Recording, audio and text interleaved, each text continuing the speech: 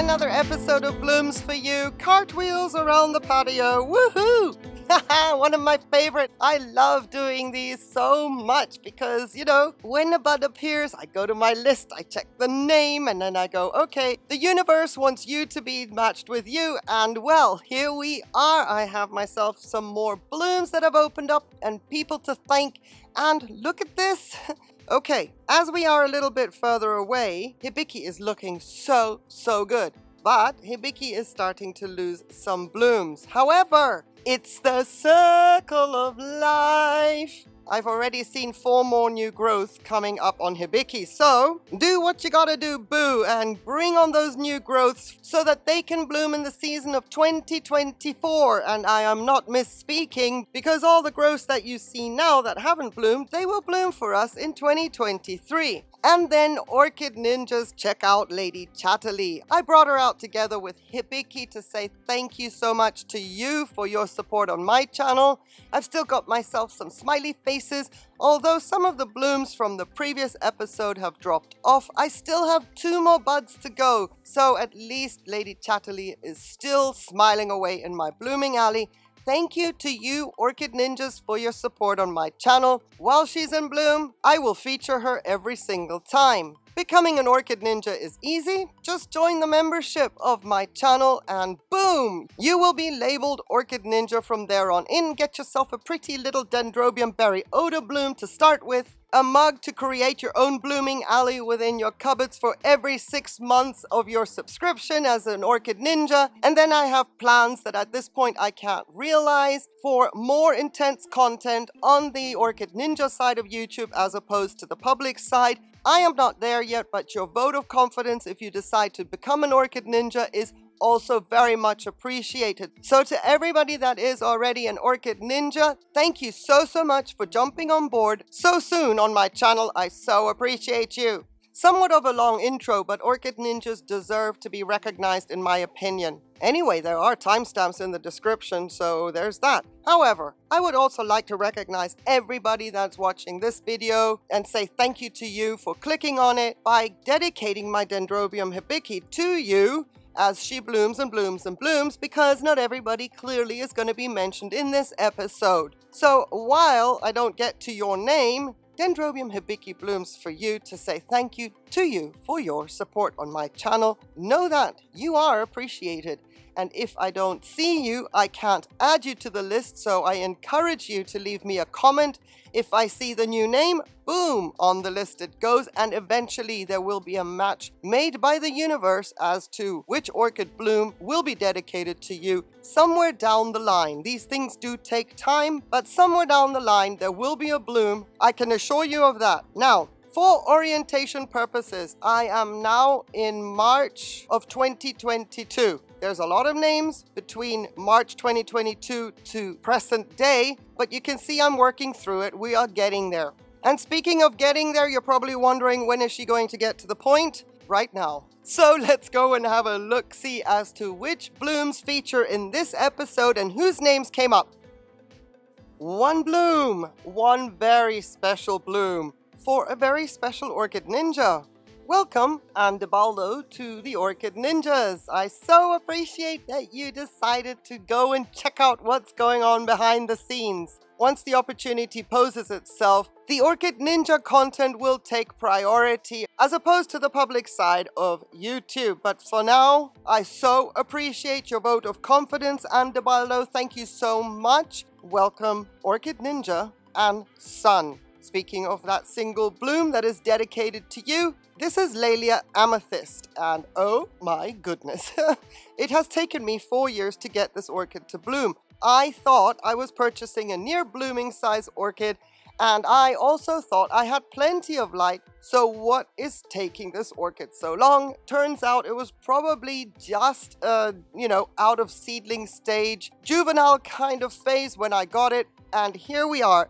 I know that this orchid can do so much more. It is capable of producing multiple blooms on a single spike. I am not going to be greedy. The fact that I've got it to bloom, haha, happy days. I have to say that I am pretty impressed with the bloom. No, it's not wilted. I wouldn't do that to you and son. One of the parents is Brassavola cucullata, and if you know Brassavola cucullata blooms, they're creamy and they're extremely floppy when it comes to petals and sepals, and they're also much bigger. So the cucullata parent provides this floppy look, but the purpurata parent brings the color, and whoever thought of that combination, well, they did a great job. I would say their predictions came out pretty well. Now, having cucullata as her parent, she should be highly fragrant. Being a first-time bloomer, I am being denied that fragrance for now.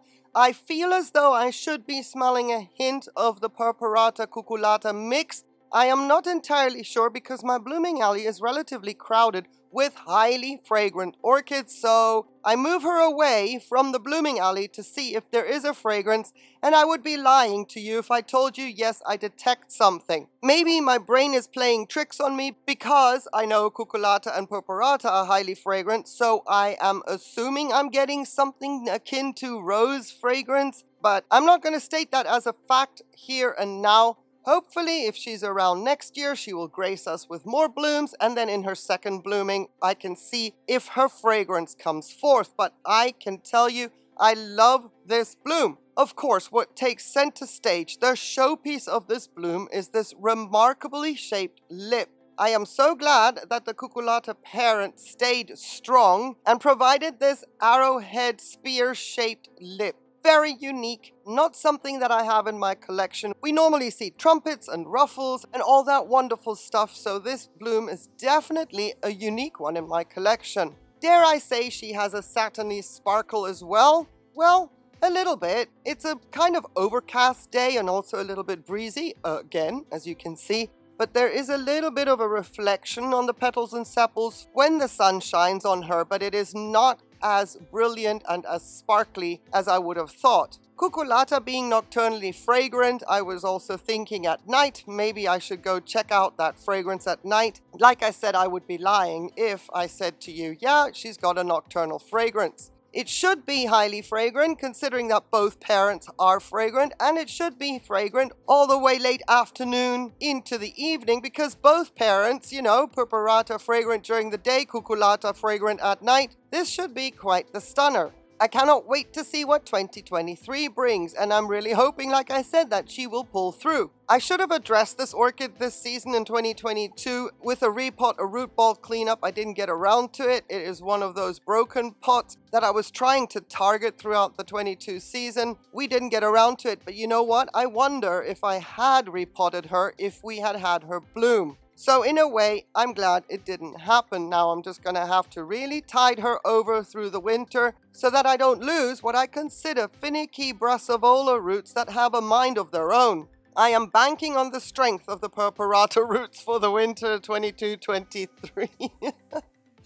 Orchid Ninja and Son, once again, thank you so very, very much for your support on my channel. I love seeing how the little emojis change from month to month when your name pops up in my comments. I chose the first months of the emojis myself from the blooms in my collection, and eventually there is the final Orchid Ninja logo that will then appear next to your name. The one that you see in the videos when I address Orchid Ninjas or present Lady Chattaladae to say thank you to you for your support on my channel. Eventually, that will pop up next to your name. Your vote of confidence is appreciated. My first time bloomer, Laelia Amethyst, blooms for you, Orchid Ninja and Son.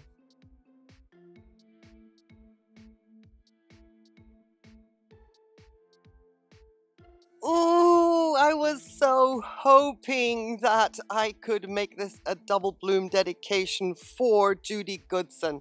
This is my Brassavola flagerallis, and yeah, I'm sorry.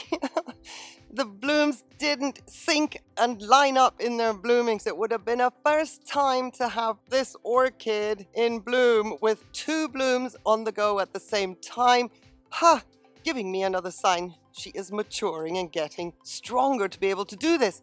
But we have our second bloom. That has never happened with this orchid either, so yay! she is still getting stronger and maturing. And thank you so much, Judy Goodson, for your support on my channel. Brassavola flagerallis blooms for you. I do have a little bit of an update to give on this orchid though, because you can see how red her leaves are in the background of the blooms. It makes for the best photography of this bloom that I've ever had. Having an overcast day adds to that. Unfortunately, we lose the sparkle, the pixie dust, all that effect on the petals and sepals. But my goodness, can we see how crisp and clean that lip is. It's like white linen. I love it. And her fragrance at night, everything is going according to plan. And what I want to do during this dedication is show what she should have looked like for you by adding the bloom where it should be on the spike that is left behind without one.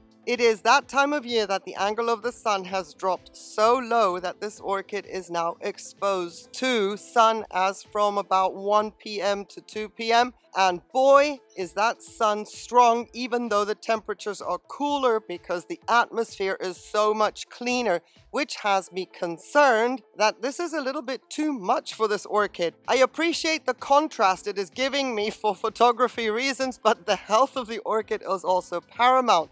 Now, I had a little bit of a job to get her off her summer perch to move her into a bright shade location where no sun will reach her because one root decided to go rogue up and into the iron grating that is the gate. And yeah, well, you know, Brassavola roots are precious, especially the new ones. They don't absorb water until next year, so I had quite the challenge getting that root off without breaking it. Thankfully, though, the root tip had already gone dormant and we could get it off without a problem, and now it just looks a little bit kinked. I mean, you know, there's no shame in a kink.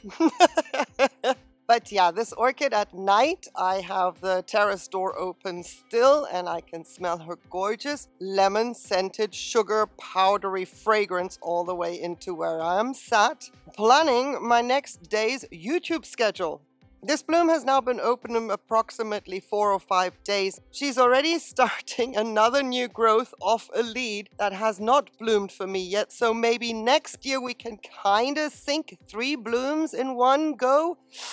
Wouldn't that be awesome? But to see that other new growth already starting, that is kind of unusual, but I'll take it. It makes me happy that this orchid came through a nasty winter spring of 21-22. And did what she did, progressed the way she did this year, and now I'm just hoping we can repeat the same for the winter of 22 and 23. So Judy Goodson, thank you so very much for your support on my channel. My single but double bloom, cheating, Brassavola flagerallis, she blooms for you. Thank you for being here.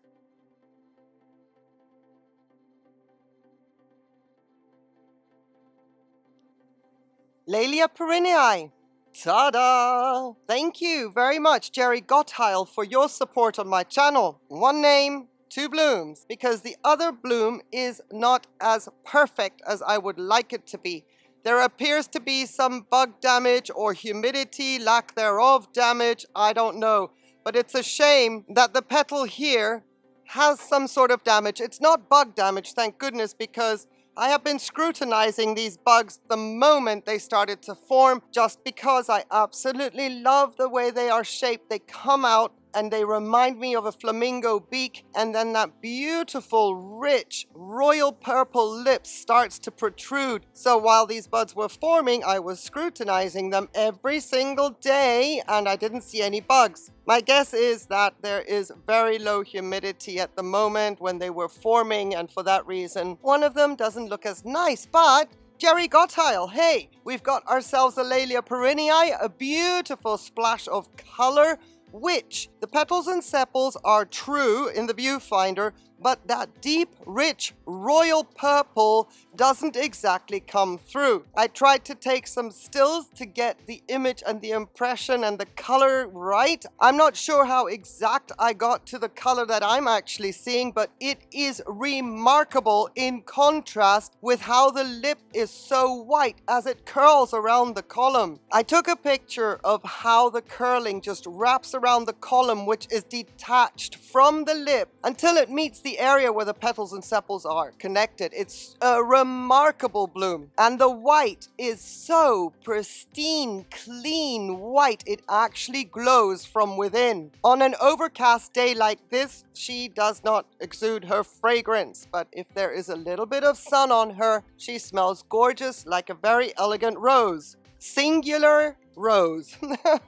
Because it's not a strong fragrance, but it is very, very appealing. And you have to actually really get into the bloom with your nose to appreciate it, even on a sunny day. Meanwhile, right now blooming next to the Maxima, I can assure you the Maxima is taking over because she has 6 blooms, but still. This orchid being a species, I have to say, she is the one species that I have that is so predictable. The only thing I'm not able to achieve is to get her growths in my care to grow to the size that I got her with. There's a marginal staggering of the growths decreasing while she's been in my care, with the exception of one. We must have had a very nice hot summer at that time, because this orchid literally sits on my shelf, occupying real estate that I actually don't have indoors. From the moment she finishes blooming, which will be in about 8 days, because her blooms only last 10 to 11 days, and does absolutely nothing, in quotes, until about January, when the growth that she's blooming from now produces roots. And let me tell you, it's not like, yay, new roots, gung-ho. Those roots grow so slow, but at least they're growing. And then, while the roots are growing, emphasis on my slow speech, because it takes up until the end of May, beginning of June, for her to start a new growth. That is the growth habit of this Laelia perrinii. And you know what? Sometimes I'm so over this orchid, and then you see her in bloom. And it's like, oh my God, I love you. I have her at a little bit of an angle because the color of the pink of the petals and sepals is true in the viewfinder like this. You can see that she literally points upwards. I should have my camera higher, looking down, to give you a better angle, but I am hoping that all the B-roll footage and the stills will give you a good impression of the blooms. But yeah, she is truly a space hog, and sometimes I'm like, ugh, this orchid. And then she does this, and it's like, oh, this orchid. Oh my goodness. Can you imagine? Yes, I'm taking my time because, like I said, these blooms are going to be gone. Once I thought I'm going to get these blooms to last 2 weeks. Nope, 11 days. So, while she's still around, and before I just talk here for another 8 days, let me once more thank you, Jerry Gottheil, for your support of my channel. I so appreciate it. I hope you're doing well in your part of the world.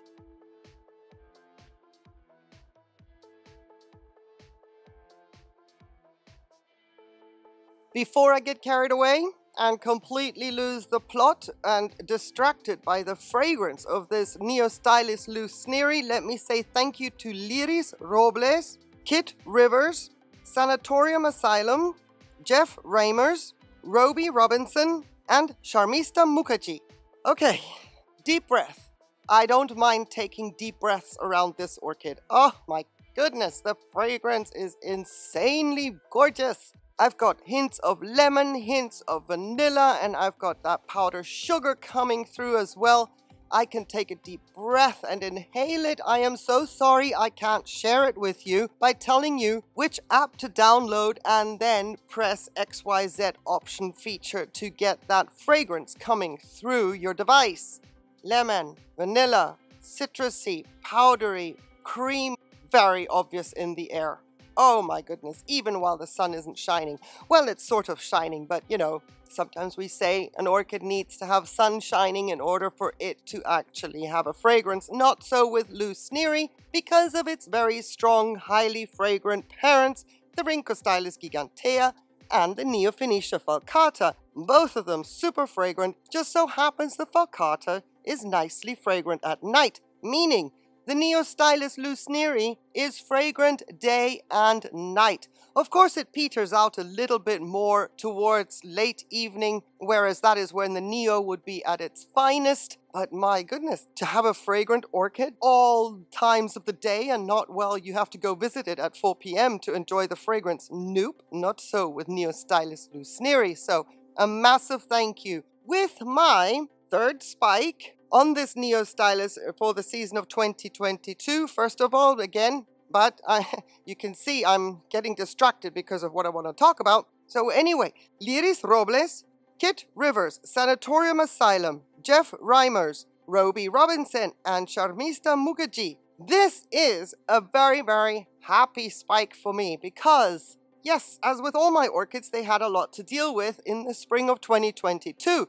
Low light levels being one of them. Now, not just for the fragrance sake, but because of light, we also say if an orchid isn't blooming or isn't blooming correctly, give her more light and she will bloom. I did not have that opportunity this spring and I was a little bit freaked out. The positive side to having all this happening in spring is that we are in October and I have Neostylis in bloom with a fresh spike, not one that is just going over. So I'm getting to enjoy these blooms a lot longer because the temperatures are milder and they are strong enough because of the Rhynchostylis gigantea to withstand these nasty winds that I've been having recently. And I said third spike, yes, but this is the second spike on the main fan.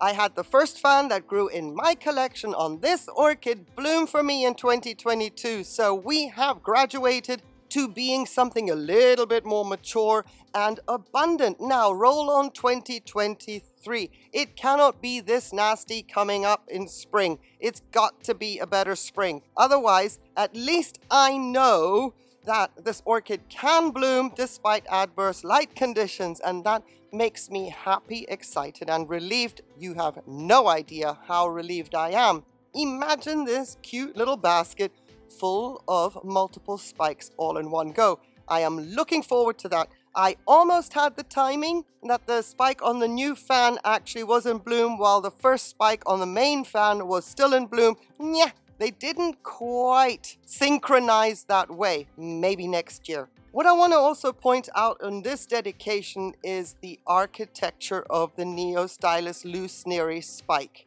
There is so much going on with these blooms, with their petals going out sideways. They have a spur because of the falcata, and yet the architecture of the spike and how they present themselves 360 degrees, not all facing the light, but they will grow in that beautiful circular shape going all the way to the top, to the final buds at the top. I find that structure so amazing. I find it interesting because with all the busyness going on with the blooms and their details, there is room for every single bloom to bloom out, spread out, not crowding each other, and present themselves beautifully.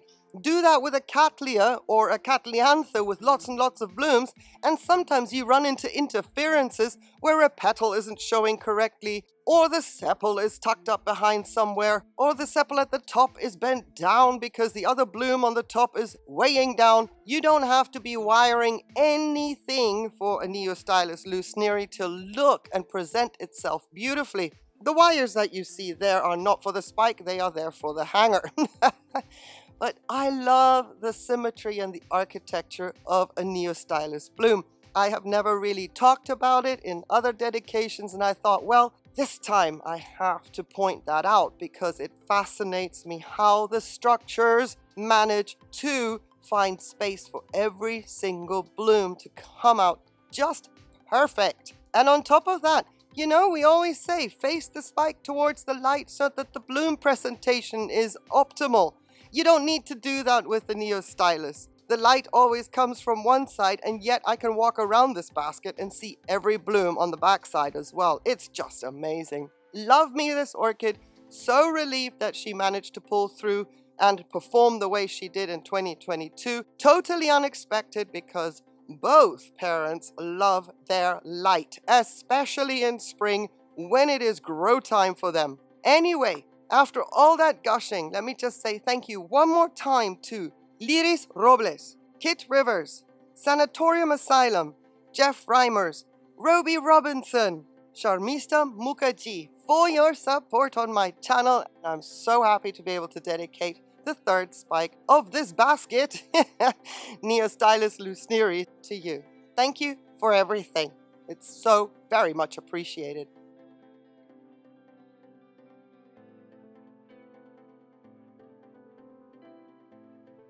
Every time this orchid is in bloom, I feel a certain kind of way, and that is hungry.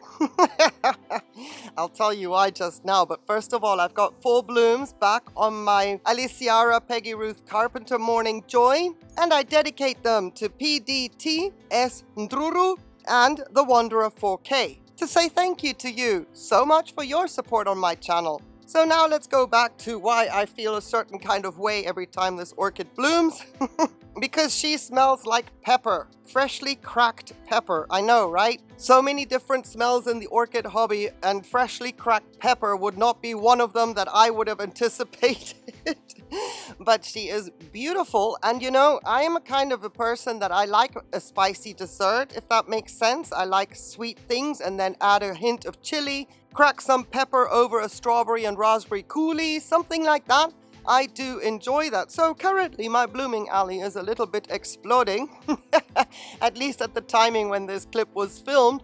So I've got all the sweet scents and fragrances topped off by a crack of pepper, thanks to my Peggy Ruth Carpenter, and I cannot tell you how hungry it makes me. I've been looking into the pantry to see if I could find something that sort of, you know, will take the edge off. But instead of finding something that takes the edge off, I go back to the blooming alley to take the edge off. Oh, it's delicious over there for the time being.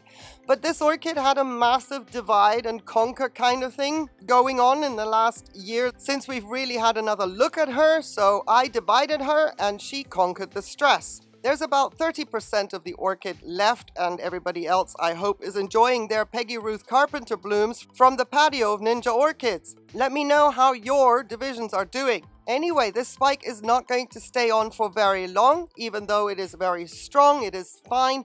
But considering that she had this massive division taken out of her, I will be cutting this spike very, very shortly to conserve her energy, which she is going to need when we head into winter and spring of 22-23. Her pseudobulbs are already showing a little bit of shriveling. That to me is not normal. She's got new roots growing into the pot, so I would rather have her focus her energy into growing those roots. But wow, while she's around, I'm really enjoying the size of the blooms and the fact that they're coloring up nicely with some of the anthocyanin as a result of high light. She is kind of a no-fuss orchid for me. She lives on the shelf, eventually she blooms, but I don't give her enough credit because when she blooms and she does this, it's just astounding. These are quite large blooms to top it off as well. They're big. I mean, that's not too shabby for a bloom on an intergeneric hybrid. I think it's marvelous. Aliceara now being its own genus, but still, there's so much going on in this orchid, and I feel that the hybridizers got it right. What I never noticed before, and you know, this is why I document my blooms year in, year out. You would think, yeah, I've got a picture of a certain orchid in bloom, she blooms again, woohoo, enjoy, film, dedicate. No, I take pictures year in, year out, just because, an orchid is in bloom. Pictures.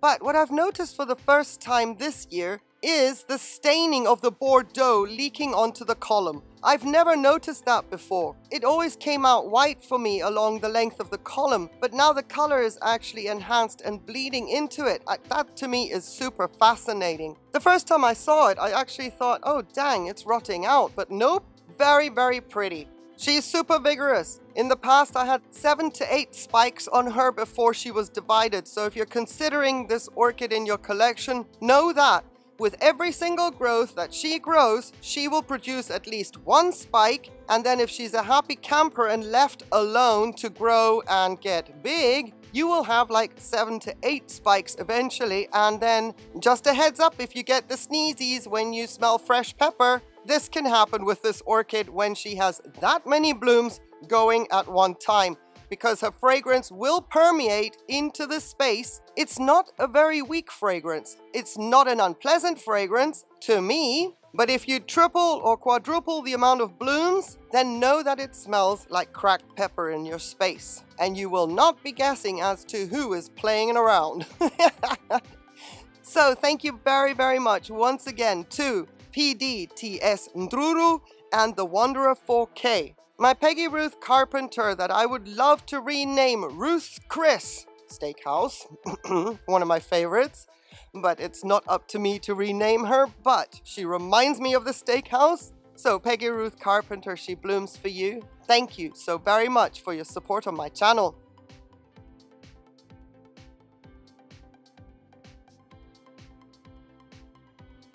I sound so greedy, but I do appreciate a like and maybe a share if you find this a little bit of a novel kind of way of going about thanking everybody that supports the channel.